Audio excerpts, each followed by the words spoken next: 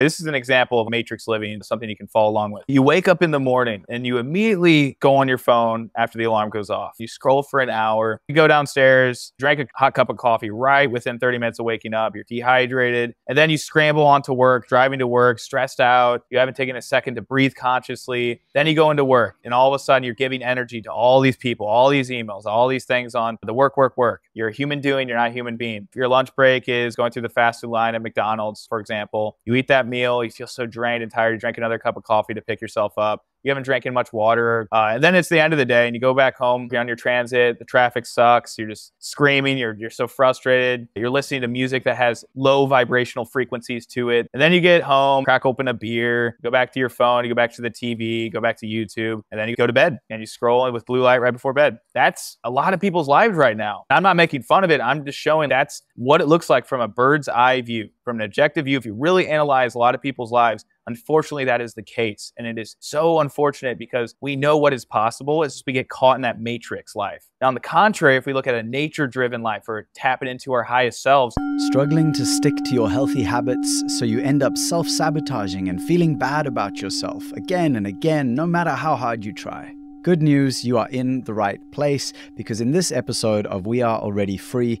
Christian van Camp is here to inspire us to find our purpose, build a life of healthy habits, and align our purpose with service. When you hear We Are Already Free, what comes up for you? Pure change. It's a shift in awareness. It's the ultimate truth, isn't it? Getting out of the matrix. We have a choice. Joy. Nature. I am more powerful than I realize I am. Human beings are so powerful. It's all there. The answers are in being a conscious being. Spiritual beings living a human body experience. It's simple. It's here and it's now. You don't have to go out and find it. Eat real food. Just shining your light so bright. We're already free. You're free. You are a walking map. Have always been free. You are always free. Already free. We are already free. Welcome to We Are Already Free, the podcast empowering down-to-earth seekers to embody authenticity and be the change. I'm Nathan Maingard, empowering wordsmith and transformational guide. And if you've realized that feeding negativity with your attention only creates more of it, and if you feel ready to live a juicy life with your tribe, then join us as we release limiting beliefs and embrace the freedom within. In this episode, you'll learn how Christian overcame an unhealthy standard American lifestyle and became the Hercules he is today. Why it's not always the best idea to trust the studies. How to work with the primal survival instinct of negativity. How to overcome overwhelm. And near the end, why how you start your day is the most important thing of all. Plus heaps more, so please do listen on. A huge thank you to my sponsor for this episode, Zencastr, the ultimate web-based podcasting solution. I've saved countless hours since I moved over to their platform. If you're thinking about starting a podcast or already have a podcast but maybe struggle with the time and the technicalities of getting good recordings, I personally recommend Zencastr. I particularly love how it allows me to record in the best quality, even though the internet connection in my off-grid solar-powered studio is not the most stable. It records tracks locally and then it uploads them for maximum backup and safety. If you've ever lost a recording, you know how much it sucks when that happens. So thank you, Zencastr, for solving that problem for me. Go to zencastr.com, that's zencastr.com/pricing, and use my code WeAreAlreadyFree, and you'll get 30% off your first 3 months of Zencastr Professional. I want you to have the same easy experiences I do for all my podcasting and content needs. It's time to share your story. I hope that you enjoy this episode with Christian. I've deeply enjoyed every moment of it. And if you do want to access more information, links to him, you can find those in the description wherever you're listening to the podcast. If you do want some more info like the show notes or some of the bonus stuff, then reach out to me personally. I'm taking a bit of a different stroke here, which is that I want to connect with you personally. The crazy thing about a podcast is I have no idea who you are. So I want to meet you. So if you just go to Already Free, that's ALREADY, alreadyfree.me/yes, YES. That will bring you straight to my Instagram and my DMs, and we can chat, and I'll send you all the details you want and connect you with Christian and the rest. But for now, please enjoy this episode, and thank you so much for being here. I love being me with you. You shared about your history, where you've come from in terms of health, and like at one point you were drinking, you were doing the whole like standard American lifestyle. And what happened? How did you go from that person to the fucking Hercules you are today? It's the culmination of things, man. It's funny. It's because it always is that slingshot effect, I feel like, for a lot of us in life. Whether we get down in the trenches on, certain just health issues that arise, and eventually it's like, okay, I don't like that. Let's take it to the other extreme of extreme health and ownership of that. So yeah, for me, it was just like, man, I hated the low energy. I hated this feeling, it was like this self-loathing that came into play that brought me into the self-loving. And so it is that unique spectrum that slingshotted me into the world of health. And it was from, research and self-education, definitely self-education. Like that's where it all starts. It's not necessarily I went to school for nutrition and all of that. I grew a passion in all the whole realm of holistic health, but a lot of it started with just, incrementally adding books, podcasts, all the little nitty gritties on health optimization. One of my previous guests, Helena Wild, she was saying how, and again, I'm not saying anyone's on whatever side, but she said the problem with the left is they don't make enough jokes. They're not funny enough. They don't take life lightly enough. So their memes aren't funny. And one of the things I've seen from that side is like, oh, you do your own research. Like you think you can handle like a scientist who's researched for whatever, dedicated his whole life, but it's like, it's not a funny, it doesn't, it's not like, funny at all. Yes, of course. Serious. Yeah, it's like, just doesn't, I'm not chuckling, man. Mm-hmm. And see, that's what's funny. You bring that up. Like I'm super sciencey. You can probably tell I'm very analytical and sciencey. I love anatomy and physiology, biology and all this stuff. But there's a certain point where I was like, okay, trust the research or like look into the clinical studies. It's like, well, everything is skewed nowadays. So how do we even know how efficacious anything is?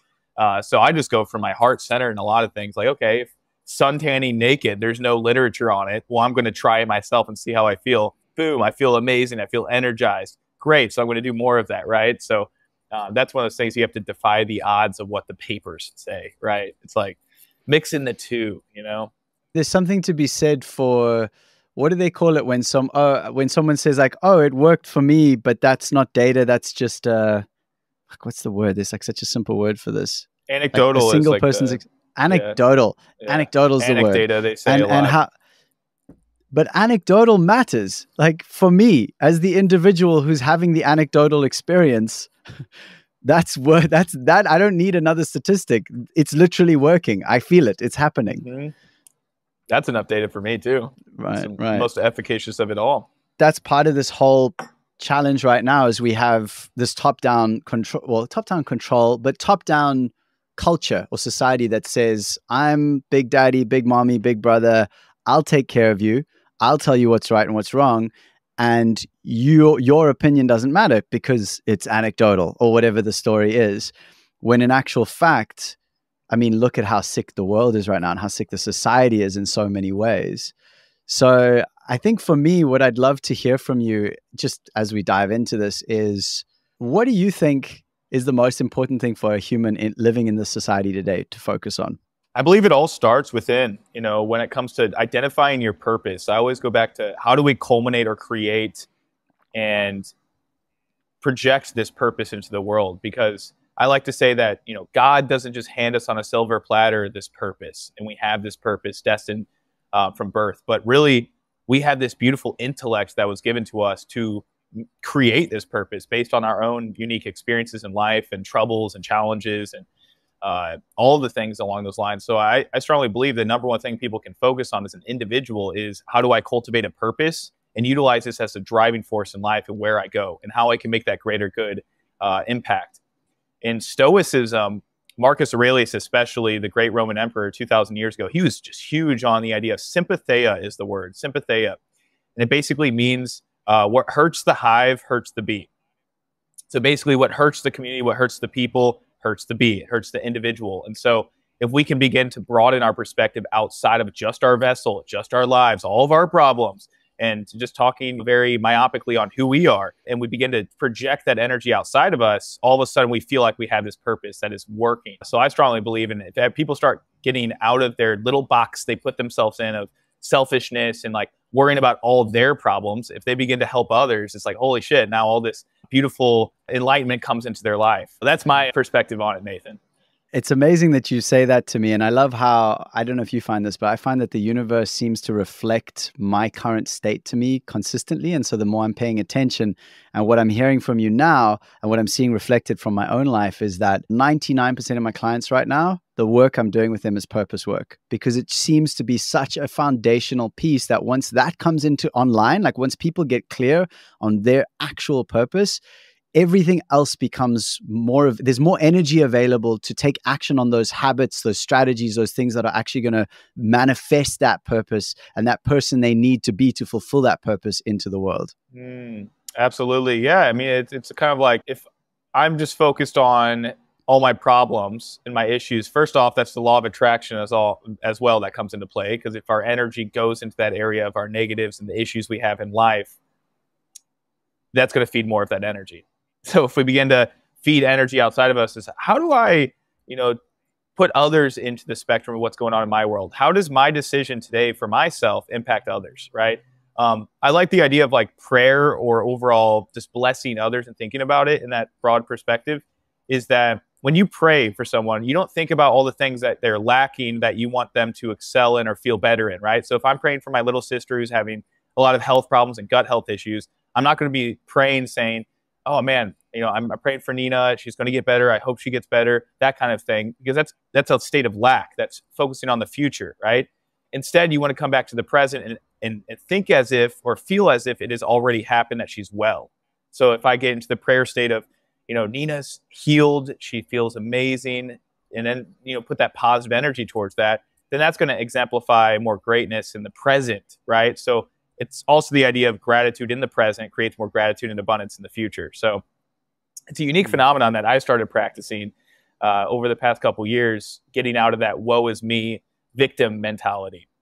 You are the external voice of the things I'm going through right now, because I just started listening to the audiobook for 7 Habits of Highly Effective People, which has come very, very recommended. And I've never read it or listened to it. So I just started, and he tells a story of his wife and himself, I guess many years ago. Their son was really struggling. One of their sons was really struggling at school and sports, and people were making fun of him and all these things. And they were trying to help. They were like, no, don't make fun of him, and trying to help him at the sport. And then they basically stopped and looked into themselves and said, we have created a story that he is not enough, that he is lacking in some way. And they actually did their own inner work of realizing, no, he's just as he is. He is empowered as he is. And they started shifting that energy. And then within a short space of time, his whole life turned around, because he suddenly had the responsibility and the power like shone back on him of like, oh, wow, I can actually choose this. And so I'm hearing you say that exact same thing, that we don't have to victimize those who we think are in a worse situation. We can actually honor their sovereignty even as we witness them in whatever place they're in. Yes, that's the fire, man. That's the fire right there. And, the difficulty is we have, and we were prefacing this before we hopped on here today, of the idea of that, like, our default as human beings is survival, pure survival. But we've gotten in this modern era where we have pretty much all of our basic survival needs met. A lot of us, most of us, I'm sure you can imagine some of the listeners right now, if you're listening to this, you probably have a roof over your head, most likely. You probably have a source of water, maybe some source of food. So we have food, shelter, water, basic foundations in some community, right?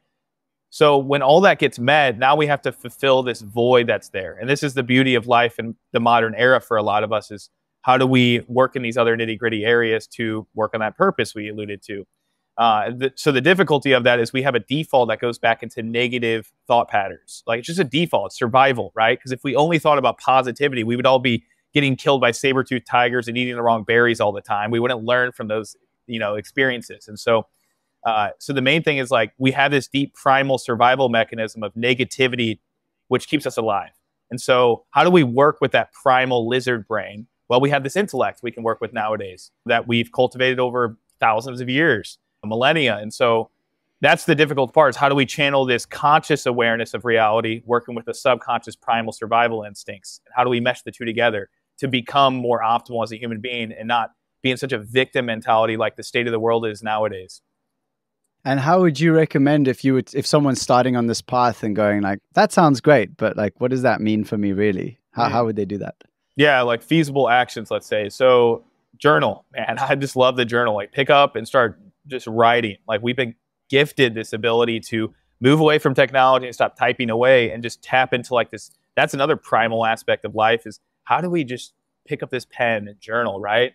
And that's one thing that's unique about the educational system is we're moving away from writing a lot more and having these kids type. And it's just like so detached from that true essence as a human is writing. You know, we've done it forever. And cursive's even taken out of the educational system. We can go down a rabbit hole with that, but that's just blowing my mind how we're taking away cursive in a lot of the educational system in the West, at least.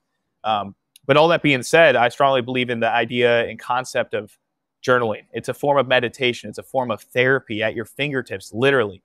And so picking up a pen, being very patient with yourself and dumping things, having prompts you can follow. It could be about gratitude. It could be about, you know, driving forward with your purpose. That's going to help a lot too. But anything that can really get you in that headspace, I'm just going to put this down, this metaphysical chaos into a physical plane of reality I can see on paper. And take me on this rabbit hole. I'm curious. What about cursive? Because I love writing in cursive. I have a fountain pen. Like that shit's, I fucking love it. So what's going on? Oh man, I mean, I just think like cursive's so cool because it's like all these letters are flowing together like water, right? It's not so, you know, strict and like, and nothing wrong with the writing nowadays, but it's all linear, right? And so in nature, everything is wispy and spontaneous and flowing. And so I just think it's beautiful for one, but also it connects the brain in a different way. And also, you know, a foundation in life is being able to sign your name. Your signature is everything. So if these kids aren't learning cursive, for instance, how do they expect to write their name? Is it going to be in crayon, just like all like straight linear, or are we going to have some beautiful, eloquent, like you're saying with the pen? So I don't know. I think the main thing is, you know, how do we connect more to that flowy nature within us?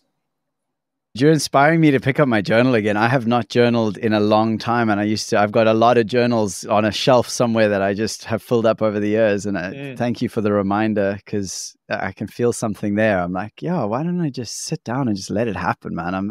I've been very heady, I think, for a while of like, yeah, like you said, too much linear structured, trying to make shit happen. And I think it's time to soften into some of that cursive flow, dude. Yeah, I'm feeling man. You know, I'm the same way, Nathan. I'm the same way, man. My whole life is very analytical, structured, linear, extreme masculine energy. And so for me, things like journaling and really coming inward and cultivating some of these slow yin practices, you know, yin being very, you know, patient, feminine energy, helps me balance out that like hard edginess of masculine energy that's within my core based on how I was raised. So I could definitely relate with that in many ways. I kind of want to move into a bit of the practicality of the fitness stuff, because I'm personally super interested and witnessing you. I mean, so for anyone listening, I will be sharing your Instagram and all the rest in the show notes, but like, just describe for people, you have a phenomenal physique and you know that, but like I want people to know, like you've put a shitload of work into building this body that you're currently walking around in. And I'm kind of at the beginning in a way. I was a surfer in my teens, and that was like amazing for me. And then through my own self-destructive tendencies, I got into methamphetamines. I really fucked myself up, my system, and I lost a lot of weight, and I lost a lot of strength and chi. I lost a lot of energy. And so only over the last quite a few years now, through plant medicines and therapies and all kinds of things, then the ice bars and then the kettlebells, and really in the last sort of year, having totally committed to kettlebells and ice bars, it's just like, I'm so much enjoying my body. So, but I'm very curious to know, just on a practical level, how tall are you? Just so like I get a sense of where we are height wise. And then also, do you have like a basic tenet for developing a really strong, powerful body that might apply for both men and women? Yeah, so currently I'm 6'1". Now I know the conversion factor on that's a little difficult to do, but I'm 6'1". I'm right around 190 pounds on average. And so, yeah, some basic tenets to take advantage of that can support is consistency is number one. If you have a means to an end with anything, it's not going to work. You got to make it a lifestyle. So for me, fitness is a daily action.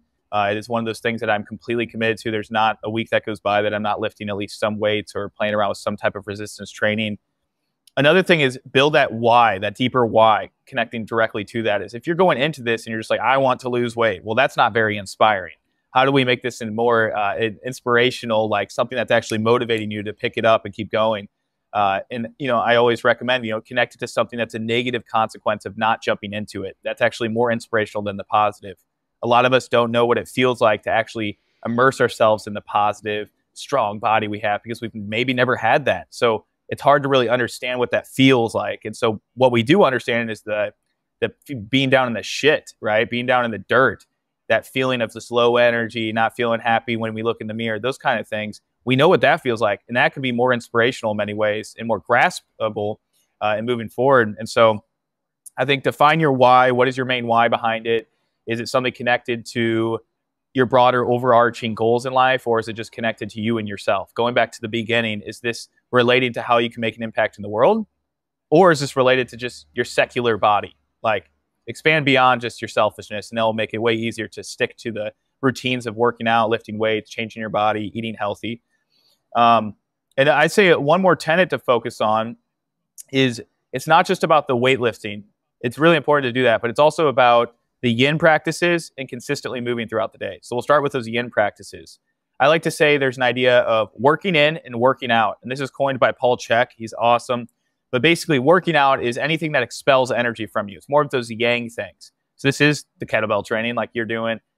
This is related to anything that's expelling energy intentionally, consciously. So working out, lifting weights, those types of things. Then we need to replenish. This is 90% of your success. 10% of it's actually putting in the weightlifting for an hour, 3 times a week. The other 90% of the days is working on good, adequate sleep, circadian clock, getting sunshine, grounding barefoot outside, fueling your body with ancestral, raw, real foods, nourishing protein. Those are the foundations that are really going to build that fortitude. Then you mentioned ice baths. I'm all about that. I take an ice bath nearly every morning to get a nice reset, and that helps out with inflammation. Sauna. There's all these yin practices that help cultivate that energy within us, right? And so find a good balance between your yang, your yin, you're working out, you're working in, and then focus on moving consistently throughout the day. It's not just about the heavy weightlifting all the time. It's about how do I manage like our primal ancestors? Why were they so lean and strong? Well, they were just moving all the time. They were walking 10,000, 20,000 steps a day. They were shaking their bodies, bioenergetics. They were doing wild, savage stuff, right? And so how do we get out of this cubicle living into more foundational living related to primal movement consistently throughout the day? So those are some major pillars that come to mind right now that can really support you guys. I love what you said there. I've never thought about it like that. Working out and working in. I mean, that just is so important for me to hear as well. I think I've been really focused on working out, which has been important for me because a huge part of my journey was like really leaning into the feminine for a lot of my life because fear of the masculine and all that kind of that journey. So that actually really is helpful for me to kind of balance that out. Funnily enough, just before a little earlier today, I've been wanting to connect more with my joy. I feel like, which is part of that like powerful energy that in some ways, since I've become so focused, I've been a bit recently, I'm like, wow, I don't know how to drop in anymore to just be like, woo, like just like spur of the moment. It's been, as we've been talking about, quite focused. And so it came up in my men's circle where I was like, I need to try doing handstands. That was like the piece that came out of the work that I did. And so today I was trying to do handstands and I haven't done one in a long time and they are fucking hard, man. Like it is not an easy thing to do a handstand. So I'm quite excited about improving that. Oh, dude, I've been working on that for on and off for years. I haven't put the true commitment on it. I can do a little bit of the crow to like handstand for a brief second where you're on your knees and your elbows and stuff. But that is awesome that you're looking into that. 'Cause that is so cool just to have that linear stature from the hands up. Like that's so powerful. What is your why behind that, Nathan? So my why behind handstands specifically? Sure, yeah. Yeah. Well, so interesting. I'm so glad you brought up the why because so initially, I think subconsciously when I started this whole journey now of really showing up for the ice bars, the workouts, everything, it was very much about me wanting to show up more in the world and just feel better. And it's been amazing for that. And then I've noticed over the last few months, even today, when I was preparing for this call and I went and had an ice bath and swung the kettlebell a little bit just to get my blood moving, I stood outside the ice bath, and my why came up, and it was really around. I just thought, what comes up for me is I do this for my partner, I do this for my community, I do this for my clients, I do this for my family, I do this for my friends, I do this for everyone that I know, so that they can enjoy and get to meet like the best parts of me. And that's what's currently getting me into the ice bath. Whereas it used to just be like, I want to show myself that I'm strong enough. I want to show myself that I've got this, that I can do hard things, and that I don't have to be depressed, that I can fucking live this life. And that's kind of not as motivating anymore. Like, what's more motivating is thinking about all the other people in my life who get the knock-on effect of me being in my body and present and strong. So yeah, that's kind of the why that's getting me out there. I love that, man. Yeah. And it will start. And, you know, a lot of times it starts out of quote unquote selfishness initially, because that's just one of those things that we're in such a pit, or we're looking to change our habits or whatever. And it's totally fine to have that happen. But as you said, it just naturally came about through you. Like, okay, this is actually for something deeper. There's a layer beneath, you know, just my body, myself, and feeling better and more empowered, and that mental resilience. But it's like, okay, now it's like, it's gotten to the point I've done this. Now it's inspiring change in these different areas and trajectories of life to help others. So I love that, man. It's the same for me too. I mean, on my health journey, it very well started with focusing on how I could just optimize my health, my spirit, my body. And then eventually I was like, man, there's a void there, right? There's so much more I can expand beyond that. Absolutely. I would love to segue. It keeps coming up because it's something you talk about, and I think it's super important. And I think too many people still don't know about it. And most of the people who listen to my podcast are women. Although, hey, brothers, if you're listening, rad, let me know. And I do think this is of value to both men and women. I mean, I know it is 100%. And I want to talk about semen retention and men controlling their sexual energy. Could you just like give us an intro into that and why it's so important? Yeah, so this is something that's been around for thousands of years. This is not just a new age thing. It started coming up recently, and you know, because ever since social media started expanding, it's like, oh wow, all this could be really communicated a lot easier. But this has been around for thousands of years. You know, in China, ancient China, traditional Chinese medicine, they talk about it. In Ayurveda, ancient India, they refer to it. So these are practices that the synopsis of it is, the more you find balance with retaining your seed, which is your energy, your life source energy, and you find that balance in it, the more you'll be able to cultivate that energy as healing energy within your body, that chi, right? And so if you think about deep down, like when we're just busting a nut every day or whatever, maybe too frequently, and we're not getting the proper resources to rebuild that, which, you know, there's a certain point of no return where if you are busting a nut, there's no matter how healthy you eat, no matter how much you move, no matter all the healthy practices, it's not going to bounce back. It's not. That's just releasing from your body. So semen and sperm creates life source energy when it combines with the egg with a woman, right? It creates this beautiful essence, this being on this planet. That's why you and I are talking. It's because two of those things came together and created us. And so if that is just being released from the man all the time from masturbation or pornography, which is also something we can get in the weeds on too, but more importantly, if it's just being released, it's depleting that life source energy, that creative energy, right? Sexual energy is creative energy. You're creating another being. And so if we can retain that to a certain balancing degree, we can channel that energy in other areas of life. So a lot of the guys I talk to, they notice a little bit more energy kick. They notice their drive is a little bit higher, or maybe a lot of it, or they notice that they're not as distracted, or they can put that energy into other areas related to their crafts, their craftsmanship, their building of their entrepreneurship. So this is something for guys to test out and see how they feel. And the Taoists, they usually focus on a certain range where it's age in years minus 7 divided by 3. I believe that's correct. Age in years minus 7 divided by 3. So, you know, if you're a 30-year-old guy, minus 7, 23 divided by 3, that's about how many days in between you want to ejaculate.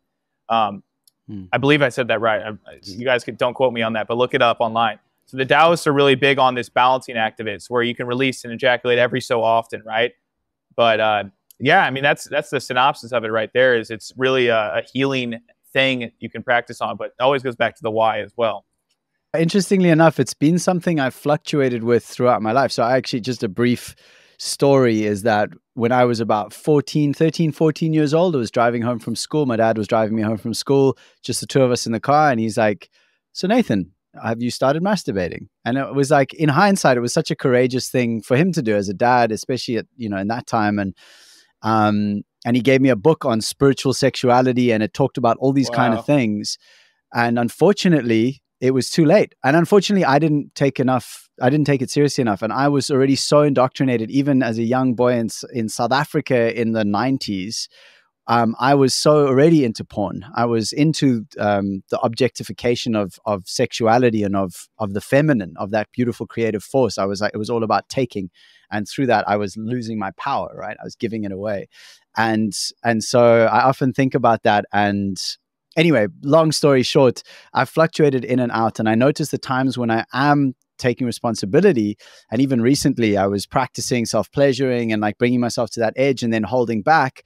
And I was just very aware of noticing like, wow, how powerful this feels, that I can both choose to go into the discomfort of the ice bath and I can sit there and be calm and be present, and I can go into the bliss of almost ejaculating and I can hold back because I'm strong and I want to hold that energy, and that energy is mine and I'm in control. And it's like, it's almost like finding the balance between pain and bliss and learning how to just move between them in the way that I choose. Does that make sense? Yes, absolutely. That's exactly where I'm at with all of this. It's truly a mental thing in many ways that connects to that physical and spiritual essence we're talking about. I mean, they're all the same, let's be honest. But right. Yeah, I mean, it's a mental thing. It's a mental game at first, right? It's like, how do I find a balance with it? Also, I like to change the idea of it. Like, if you guys are calling it masturbation, let's switch that to sexual energy cultivation. Like, it's a healing sexual energy cultivation.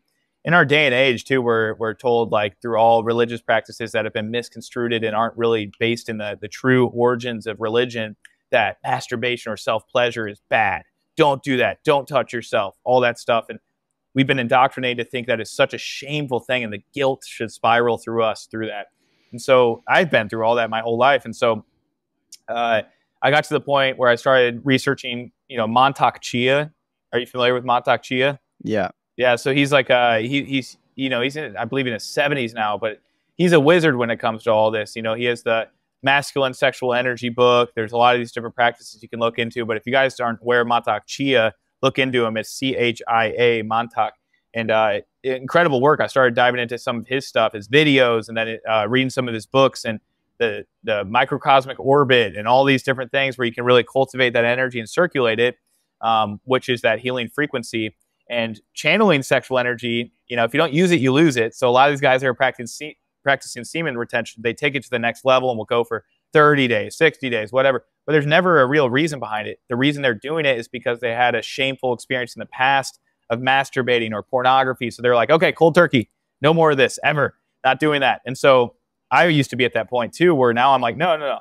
I'm going to work this energy near daily and use it as a catalyst for healing energy and retaining the seed, and releasing when it feels necessary, for the health benefits of the prostate or whatever too, which is also something to consider. But yeah, man, there's a lot of ways and directions we can take this, but it's definitely something to look into, guys, if you're, just self-experimenting with this.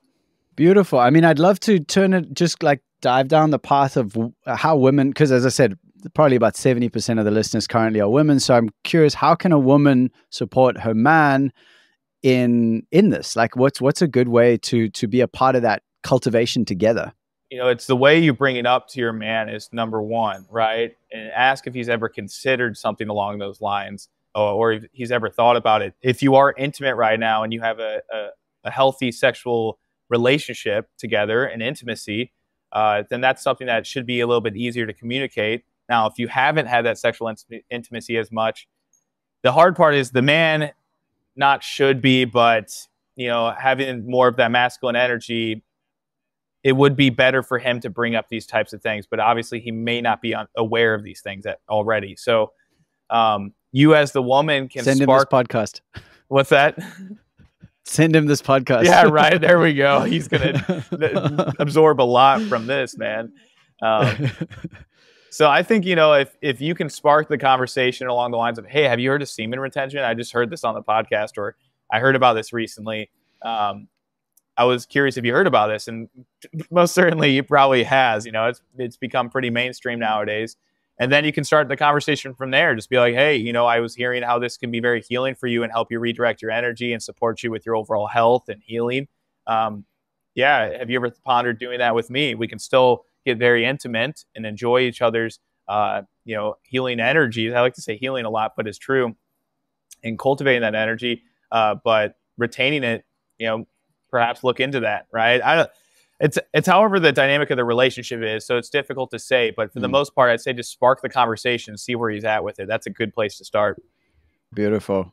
I think one of the things I've heard from women at times over the years is the challenge is so many men have such fragile egos around their sexuality that it becomes a challenge to bring something like that up without the man being like, oh my God, I'm a terrible lover. I whatever the story that they'll come up with. It becomes a bit. I want to dive into one thing before I forget it, which is around the nofap. Like what you mentioned it a moment ago. This whole thing of men who have been like addicted to porn and have had and just for context, like that really took me a long time to get over the harm that did to my psyche. Was watching porn. It just really fucked with me, and I know that it's doing that to a lot of people, younger and younger as well. Like the average age I think is like 9 or 10 that a child first sees porn these days, which is horrific. And anyway, all that being said, so some of those men come through and they're like, right, as you said, they like, I'm done with this isn't working for me. And there is a big difference here. There's an important distinction, is that those men are saying they're not going to as you said, self-pleasure or cultivate that energy anymore, and they're actually losing out by doing that. Yes, absolutely. And I think, if we shifted the whole idea from no fap to no porn, it's not as attractive as a name, but if we really started saying no porn, I think the whole context of this would change immensely, because all these guys are, on these groups and collectives are like, no fap, no fap. It's like, no, it's not about no fapping. It's about, no porn is the main thing. And it's no porn plus no release. Maybe that's it. Like that's along the lines, or balanced.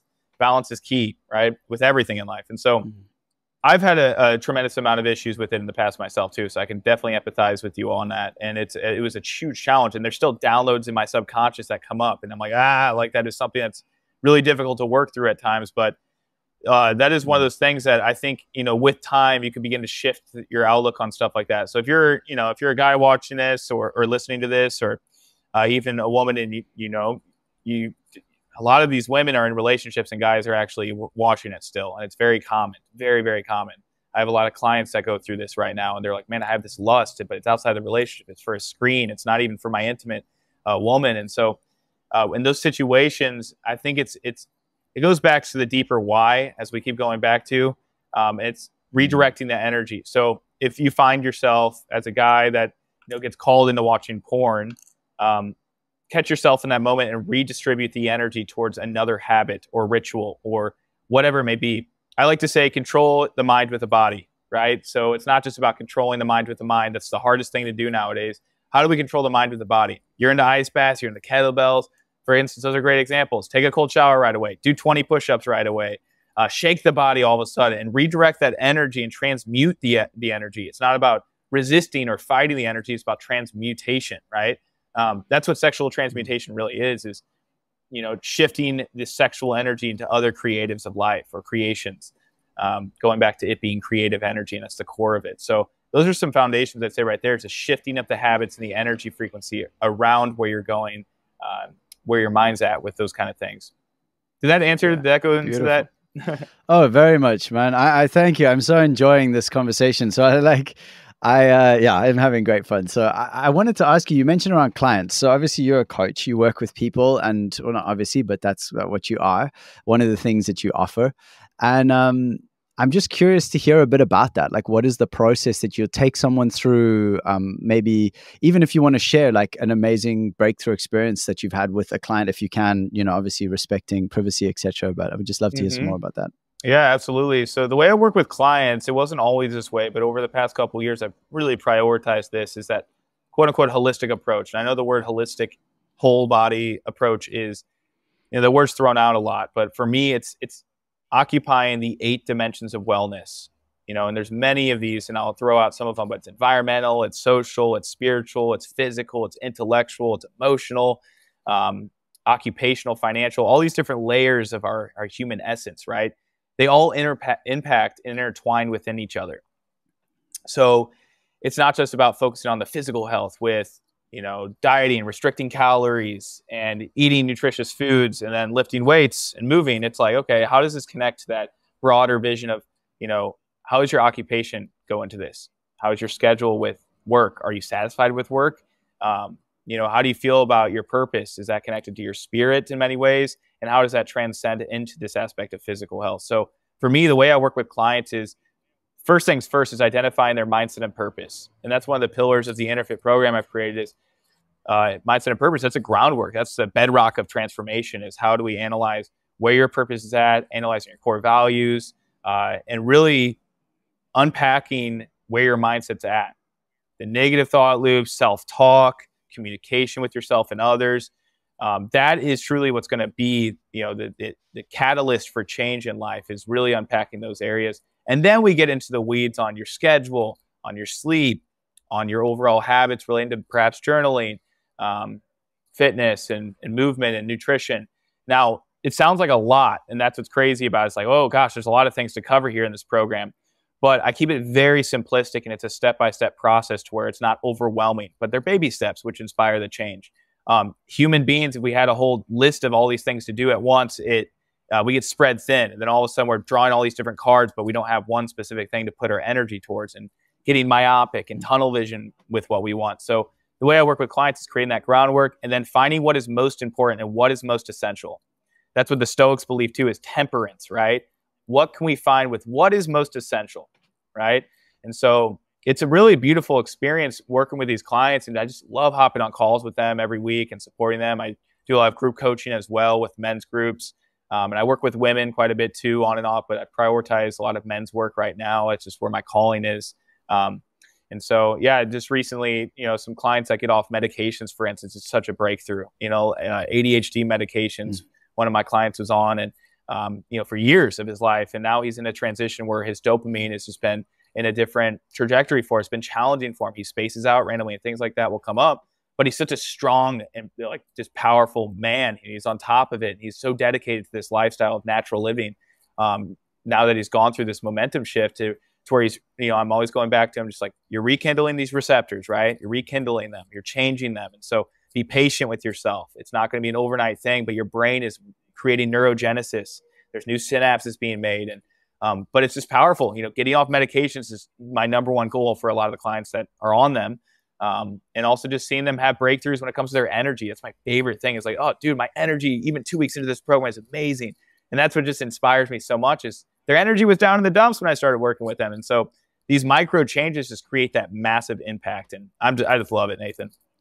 I love that. That's such a great result. I resonate, man. It's like, I was saying to so I have a business coach I've started working with recently who's just changed my life, because he helped me to break through some serious internal mind blocks around abundance and around offering and asking for value. And it's been awesome. But I was saying to him at one point, he's like, so you feel good about these beautiful new clients that are coming in, etc. And I was like, yeah, I'll feel good when I've got some testimonials at the end, And he's like, okay, well, I would suggest just listening out for testimonials now, just listen to what people are saying, listen to the responses.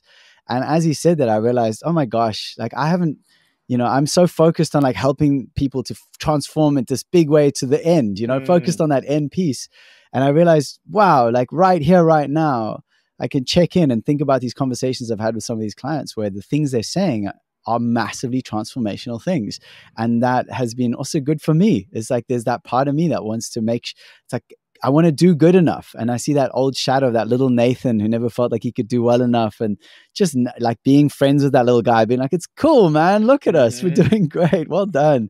And so, yeah, I hear you. And when I hear you, I just feel that gratitude for what you're doing out there, and the reflection in myself as well. So thank you so much. Thank you, man, for sharing that. I totally resonate. And it's funny, I used to be caught in the weeds on that as well, when it was just all about that. You're climbing up Mount Everest, Mount Kilimanjaro. It's this treacherous adventure. And then all of a sudden you get to the top and you plant the flag and you're like, all right, shit, we got to go back down now. And it's like, well, the journey was actually the most important part. So it's not about getting to the top and planting your flag and being stoked about you making it. It's about, actually, there's a whole other journey to get down. And so it's a never-ending journey. Just always going to be a cyclical going up the mountain, going down, going up the mountain, going down. And so, tracking that with clients is amazing. That's such a good feeling. And, whenever I message them and I see them text something like, man, this has been amazing. Thank you so much for that conversation. I'm fired up now. I'm ready to go. I'm like, yes, that's exactly right. you're ready to go, you know? So yeah, it's amazing, man.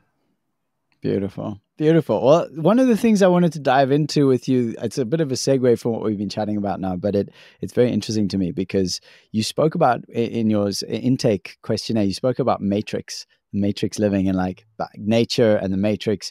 And I'm just curious to hear, like, what is that for you? What are you talking about? Tell us something about that. Yeah, absolutely, man. So to start off, we'll say tech-driven living or matrix living is basically, an example would be you wake up in the morning, right? And you immediately go on your phone after the alarm goes off. You know, you don't wake up intuitively with the sun and have this natural rhythm. You immediately go on your phone, you scroll for an hour.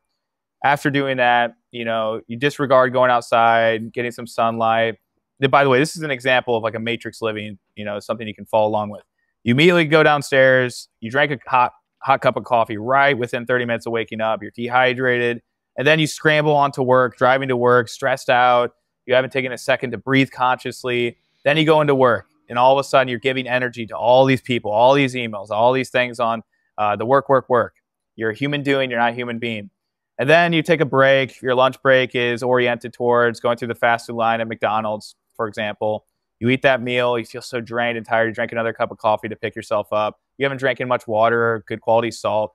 And then it's the end of the day and you go back home from work, you're on your transit, the traffic sucks, you're just screaming, you're so frustrated. You're listening to music that has, you know, low vibrational frequencies to it. That's something that's not picking you up. Perhaps it's some like trash rap or whatever. And then you get home and then you open up and crack open a beer, go back to your phone, you go back to the TV, go back to YouTube, and then you go to bed.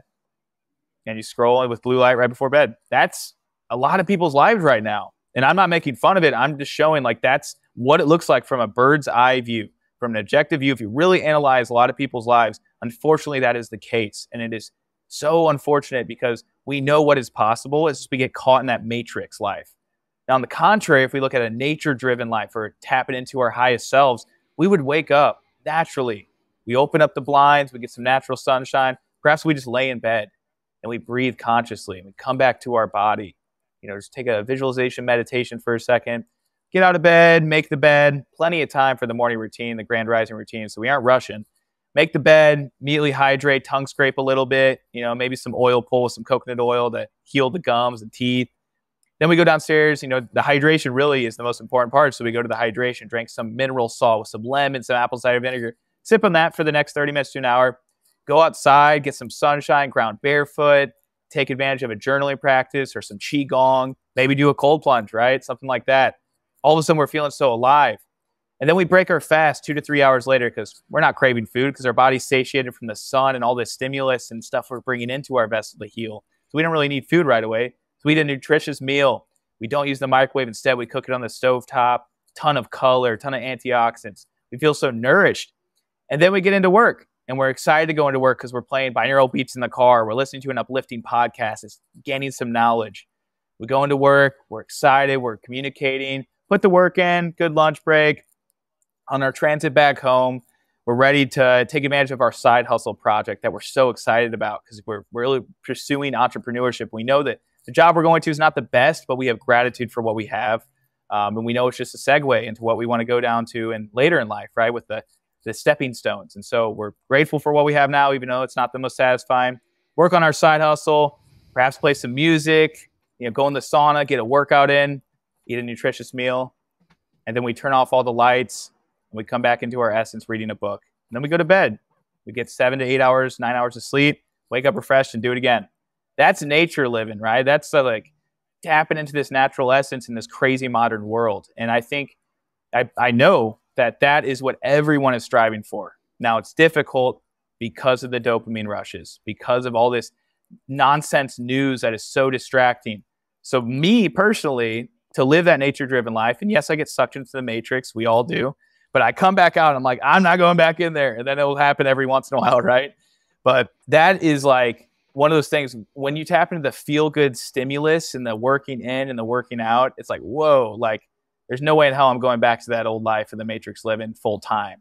And so that's a little example of it, Nathan, a little storyline. Christian, you took me on a journey there. That was amazing. And I'm curious around, because you obviously are, like, I found you through Instagram. You've got a big amount of people following you on there. You've established, so you are using that social media as a way to get your message out. How do you balance and keep yourself in check? How do you keep your boundaries in check around tapping into the matrix when you choose to, and then tapping out? And I'm asking this because this is something I struggle with. Yeah. So for me personally, it's an on and off thing throughout the day. So I'll take weekend breaks, for instance, where it's a little bit longer, or strong end, I like to say, because it's not weak, it's very strong. And I'll utilize every Saturday, a lot of times, taking advantage of microdosing or mushrooms or something like that, or really designating to how do I, get this 2 to 3 hour hike in. That's my reset button right there. So I have at least 1 to 2 days a week where I automatically have this extreme nature-driven life.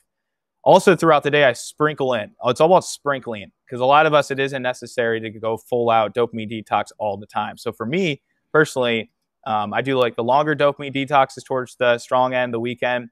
And then throughout the day, I'll do these sprinkling of, okay, I'm going to go on a walk, leave my phone at home in between calls. I'm going to look off in the distance. I'm going to take advantage of some sun. I'm going to do a cold bath to get back into myself. And so it's this constant tech nature throughout the day for me.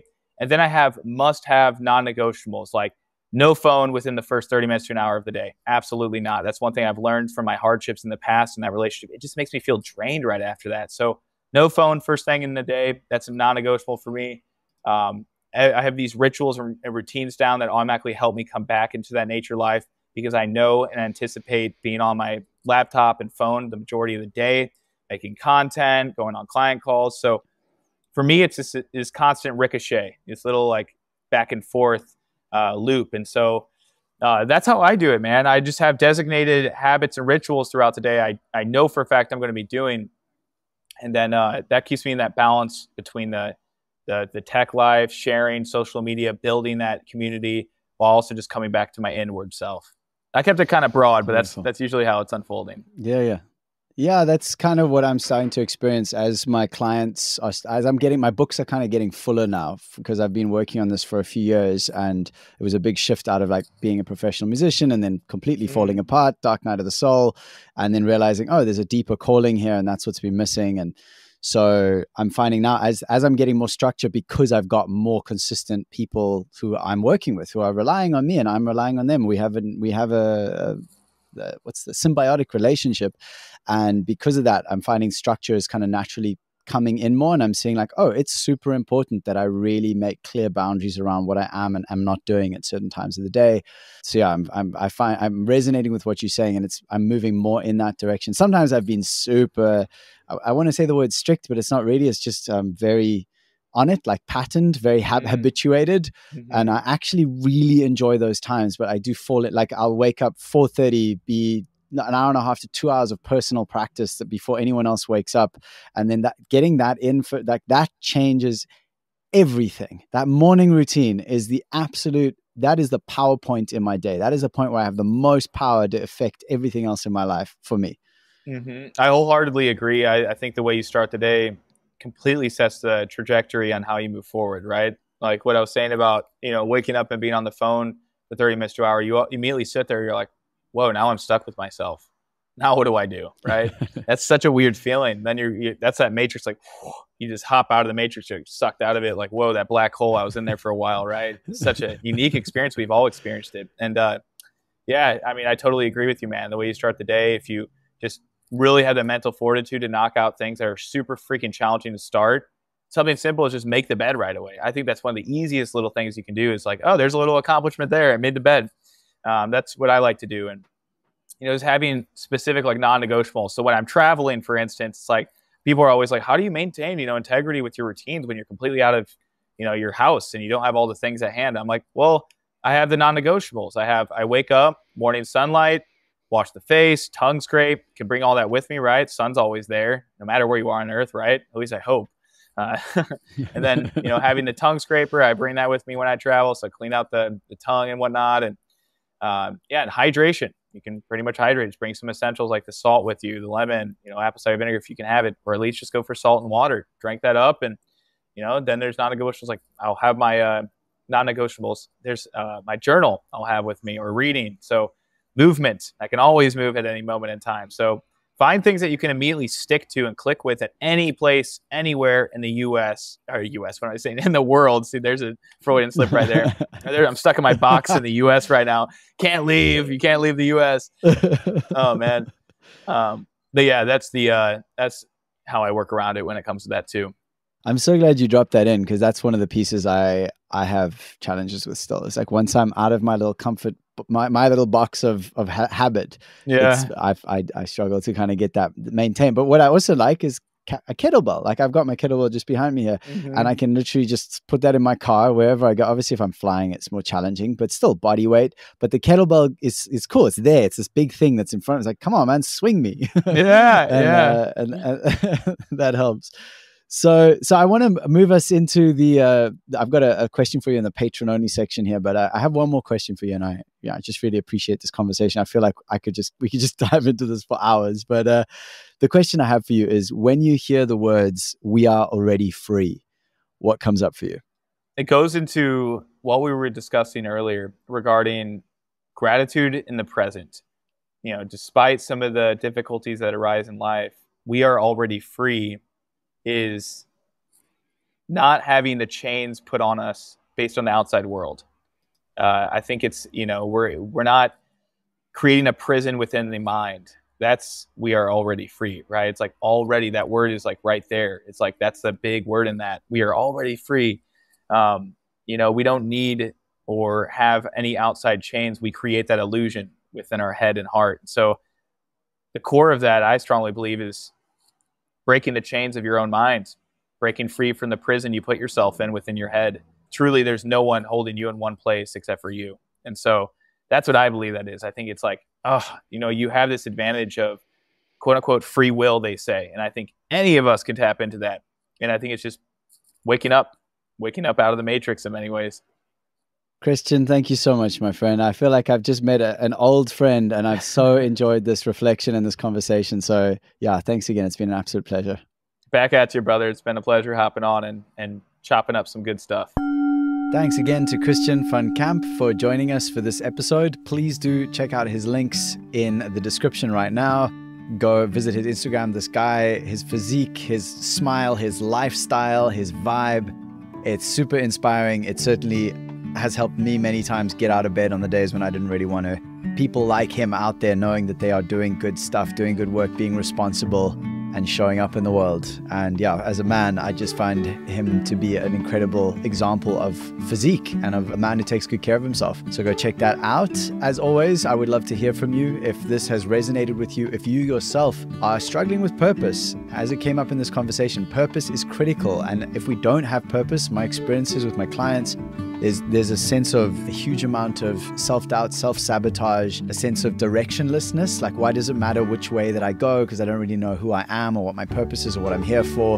And that then leads to the sense of energy draining out and all these other cascading effects. I've seen so many people who take action. Well, I tried this habit, I tried that habit. It's like, okay, but what is your purpose? Until the purpose is clear, everything else is built on a foundation of quicksand. Every tide can wash it away.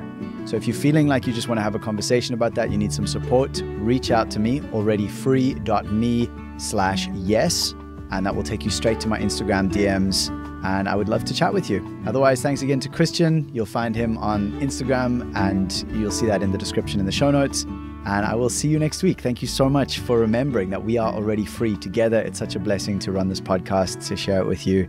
So thank you. You're amazing. And I love being me with you. I'll see you next week.